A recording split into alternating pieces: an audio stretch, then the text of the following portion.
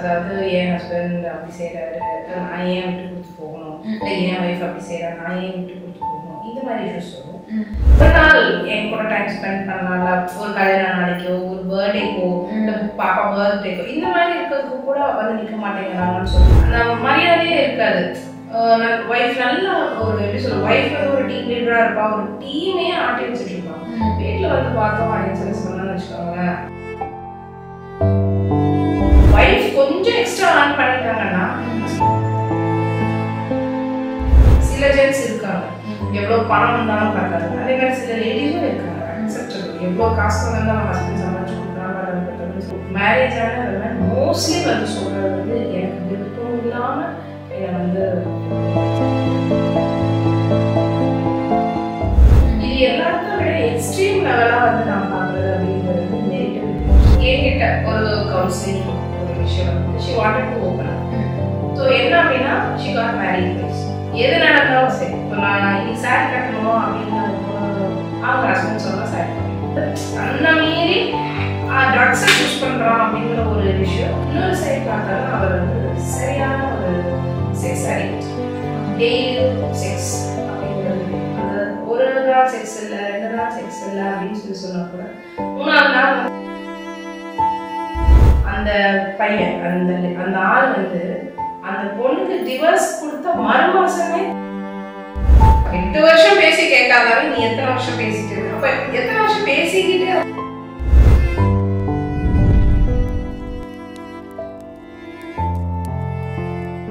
Media mines நேயர்கள் அனைவருக்கும் வணக்கம். மீடியா மைன்ஸ்ல இருந்து நான் உங்கள் செல்வி. இன்னைக்கு நம்ம கூட இணைஞ்சிருக்கிறது யாரும் பார்த்தீங்கன்னா மிஸ் வித்யா மேம் தான். வாங்க பேசலாம். வணக்கம் ma'am. Ma'am, being a family counsellor, இந்த ரிலேஷன்ஷிப் இஷ்யூலாம் வருதுன்னு சொல்லுங்க மேம், அது எந்த மாதிரிலாம் உங்ககிட்ட வருவாங்க? பீயிங் எ கவுன்சிலர் என்கிட்ட வர இஷ்யூஸ் எப்படி இருக்கும் அப்படின்னா, ஒன்று ஈகோயிஸ்டிக் ப்ராப்ளம்ஸ், அதாவது என் ஹஸ்பண்ட் அப்படி செய்கிறாரு, நான் ஏன் விட்டு கொடுத்து போகணும், இல்லை என் ஒய்ஃப் அப்படி செய்கிறாரு, நான் ஏன் விட்டு கொடுத்து போகணும், இந்த மாதிரி இஷ்யூஸ் வரும். சில இஷ்யூஸ் வந்து லைக் கேரிங் ஹஸ்பண்டாக இருப்பாங்க, பயங்கர கேரிங்காக இருப்பாங்க, சப்போர்ட்டிவாக இருப்பாங்க, அப்படி இருப்பாங்க.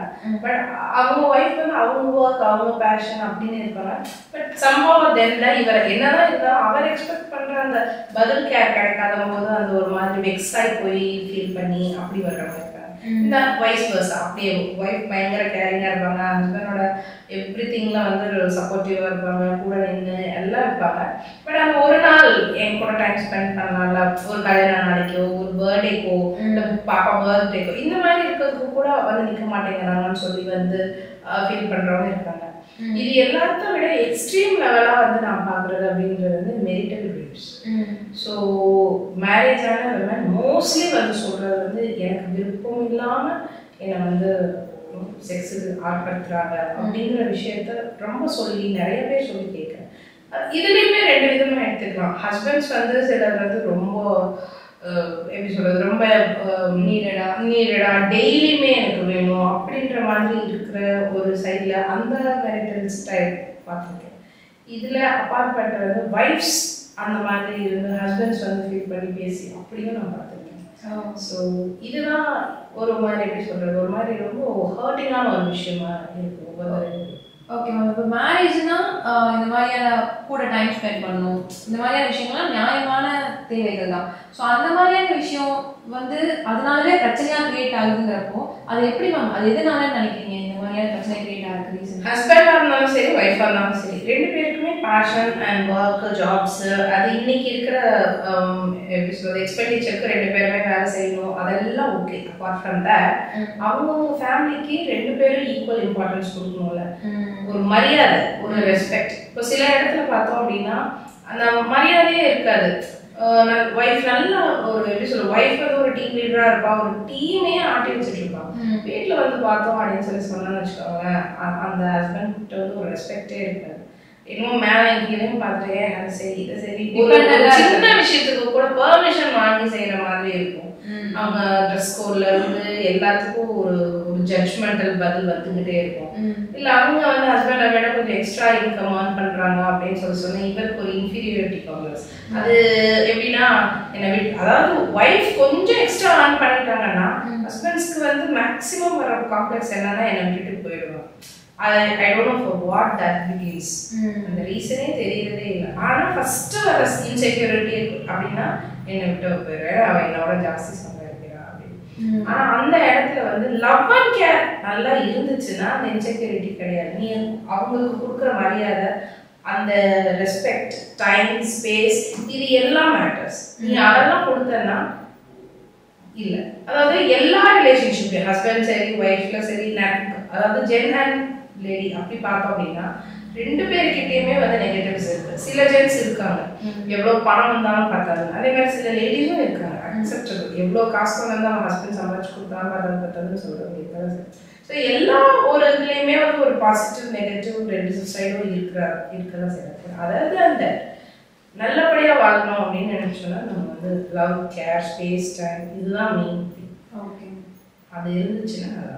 ஓகே மேம், இப்போ வந்து மேரிட்டல் ரேப் பற்றி பேசுனீங்க. ஸோ அதெல்லாம் கொஞ்ச நாளைக்கு முன்னாடி பேசுகிறதே வந்து இல்லாமல் இருக்குது. ஸோ அப்படி மேரிட்டல் ரேப் அப்படின்னா அப்படி ஒன்று இருக்கா? மேரேஜ் ஆனால் அது வந்து மேரேஜ் ஆகியும் இது வந்து ரேப்ட்டு கன்சிடர் ஆகுமா அப்படிங்கிற மாதிரியான ஒரு விஷயங்கள் இருக்குது. ஸோ அப்படி இருக்கப்போ அந்த மாதிரியான விஷயங்கள் நீங்கள் ஃபேஸ் பண்ண ஏதாவது ஒரு இன்சிடென்ட் தான் சார் என்கிட்ட ஒரு கவுன்சிலிங் ஒரு விஷயம் வந்து she wanted to open up. பேரண்ட்ஸும் கேட்கல, ஹஸ்பண்டும் பெருசாக ஓப்பனப்பா நான் கேட்கல. அந்த மற்ற யார்கிட்ட சொன்னாலும் ஜட்ஜ்மெண்டெல்லாம் ஃபீல் பண்ணுவாங்களோ அப்படின்ற மாதிரி ஃபீல் பண்ணிட்டு தான் அவங்க ஷி ஓப்பன் அப். ஸோ என்ன அப்படின்னா ஷி காட் மேரிட் வைஸ். ஓகேவா? ஃபர்ஸ்ட் வந்து லவ் மேரேஜ். எங்கள் ஏஜில் எல்லாருக்கும் வர மாதிரி அது எல்லாம் இல்தகசையாகவும் அழகாக வந்தது. ஸோ நல்லா போயிட்டு இருந்தது, நல்லா லைஃப் போயிட்டு இருந்தது. பட் அவங்க வந்து she was happy with her husband and every thing was he got addicted to some drugs.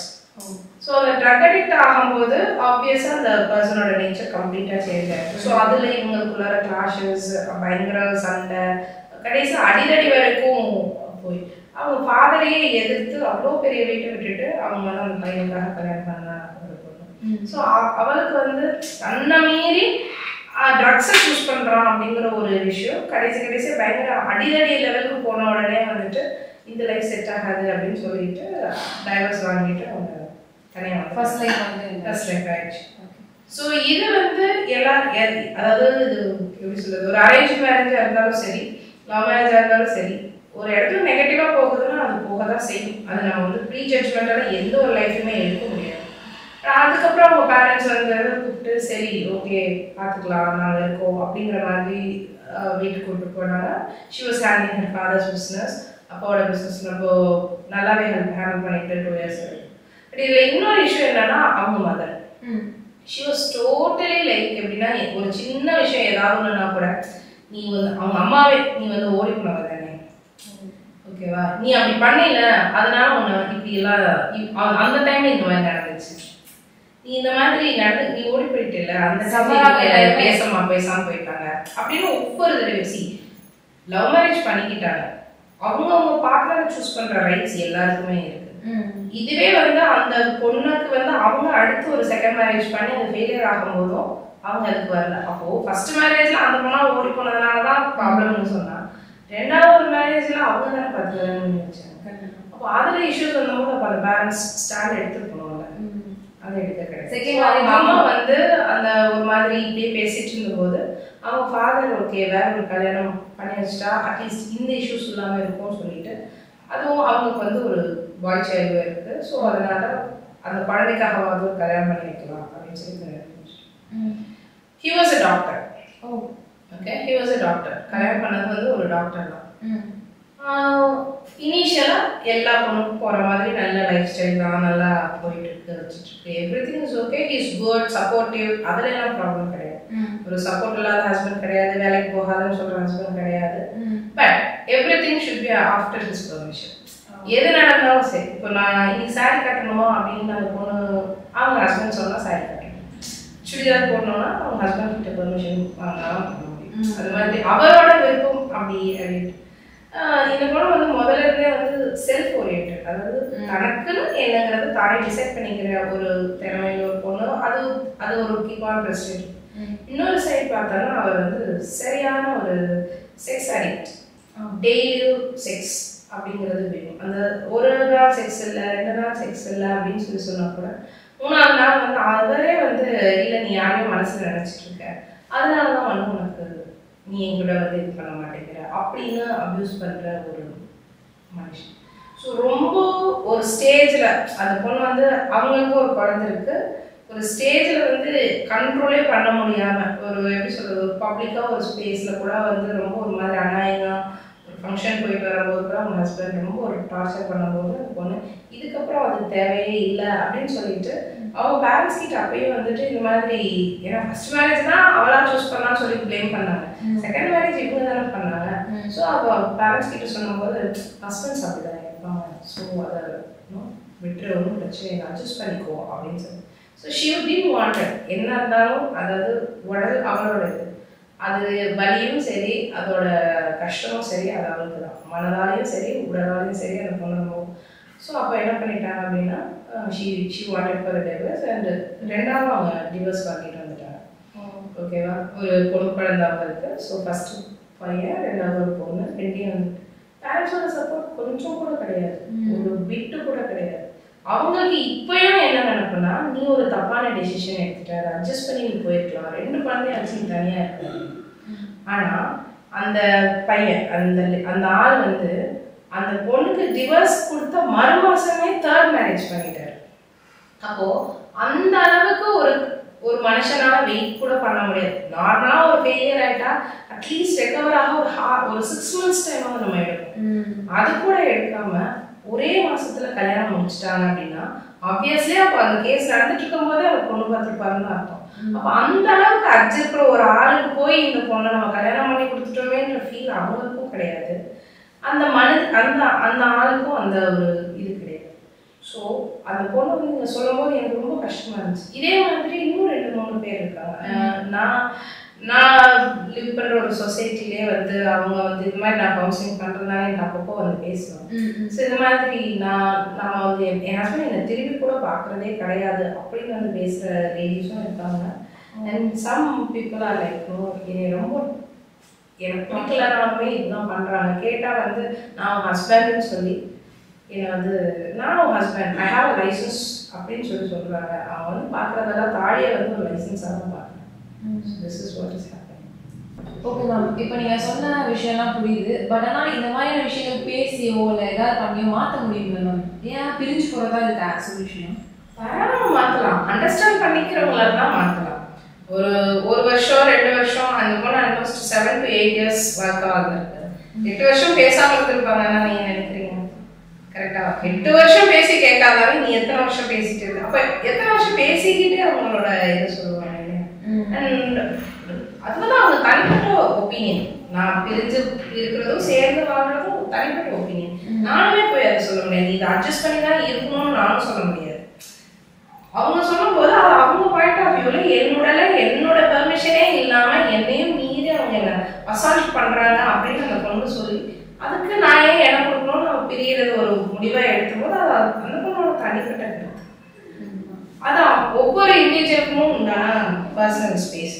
அது நானுமே போய் தலையிட்டு நீங்க இல்ல இது சரி அது சரின்னு சொல்ல முடியாது. Because they have their own opinions about life, about relationship. இந்த மாதிரி விஷயங்கள்லாம் பாதிக்கப்பட்ட பொண்ணுங்களுக்கு என்ன சொல்ல விரும்புறீங்க? நீங்க முதல்ல சொன்ன மாதிரி தான் பேசிப்பாங்க. ஃபர்ஸ்ட் உட்காந்து பேசுங்க. உங்க பாப்பா கிட்ட உட்காந்து எனக்கு இது முடியல இல்லை எனக்கு இது பிடிக்கல இந்த மாதிரி நீங்க செய்யும் போது எனக்கு இந்த மாதிரி ஹர்ட் ஆகுது அப்படிங்கிறத உட்காந்து பேசுங்க. when something never works அப்போ அதுல இருந்து வெளியில வர்றதுக்கான முடிவு எடுக்கிறீங்கன்னா சந்தோஷமா வெளியிலாம். ஏன்னா அது மட்டும்தான் உலகம் கிடையாது, திருமணம் மட்டும்தான் எண்டே கிடையாது. ஒரு பொண்ணுக்கும் சரி ஒரு ஆணுக்கும் சரி திருமணம் மட்டும்தான் முற்றுப்புள்ளி கிடையாது. திருமணம் ஒரு அங்கீகாரம் தானே ஒழிய திருமணம் அடையாளம் கிடையாது. ஸோ அதான் நீங்க அதை ஒன்றும் பிடிச்சிட்டு உங்க கம்ப்ளீட் லைஃப் ஸ்ட்ரெஸ்ல ஆழ்த்திக்கிட்டு உங்களையும் நீங்க மறந்து கஷ்டப்பட்டு அப்படி ஒரு வாழ்க்கை தேவையாது. So break out. ஒரு ஹெல்த்தியான ரிலேஷன்ஷிப்புக்கு பார்ட்னர்ஸ் உட்காந்து 2 பேரும் மியூச்சுவலாக பேசணும்னு சொல்லிட்டு வித்யா சொல்கிறாங்க. ஸோ அடுத்த வீடியோவில் சந்திக்கும் வரை நான் உங்களுக்கு நன்றி.